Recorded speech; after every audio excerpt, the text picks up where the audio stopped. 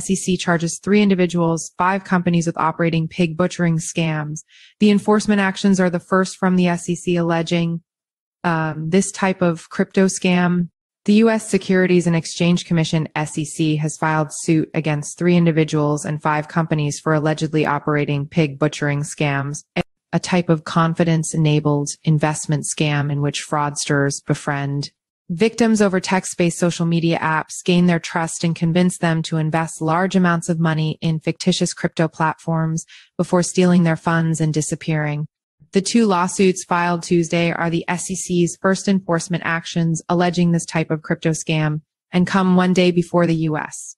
House Financial Services Committee is set to hold a hearing on pig butchering scams, relationship investment scams, including those involving crypto asset investments, pose a risk of catastrophic harm to retail investors, and the threat is increasing rapidly as these scams become more popular with fraudsters, said Gabriel, director of the SEC's Division of Enforcement, in a press statement. In these 2 cases, we allege that fraudsters created fake crypto ecosystems that displayed false information to investors.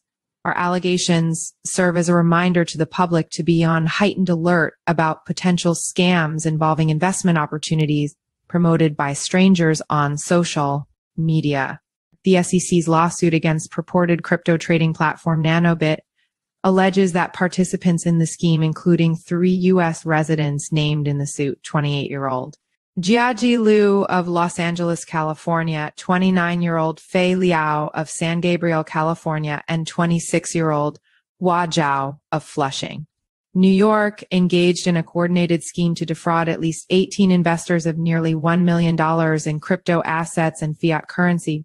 Liao, Zhao, and Liu allegedly pretended to be finance industry professionals in WhatsApp groups and enticed would-be investors to put their money into NanoBit's platform. Though the platform seemed to show investors their assets were making money, when they tried to withdraw, they couldn't, and the fraudsters disappeared. The SEC's other lawsuit filed Tuesday against another fake crypto trading platform referred to as CoinW6 alleges that unnamed participants in the scheme defrauded at least 11 investors out of $2.2 million between July 2022 and December 2023. Instead of pretending to be finance professionals, however, scheme participants in the CoinW6 scheme allegedly took the guise of young, attractive professionals pretending to stumble across a victim's social media profile before attempting to strike up a romantic relationship with them.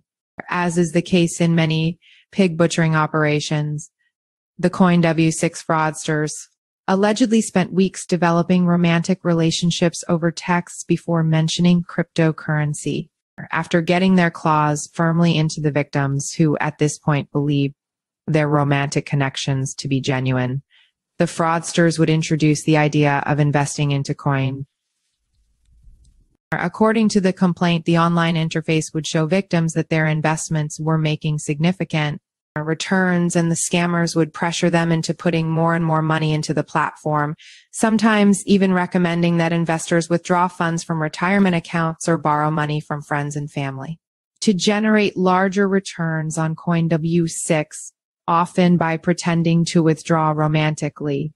A recent report from the FBI found that investors lost a record high billion to crypto fraud last year, $4 billion of which was lost to investment scams, including pig butchering scams.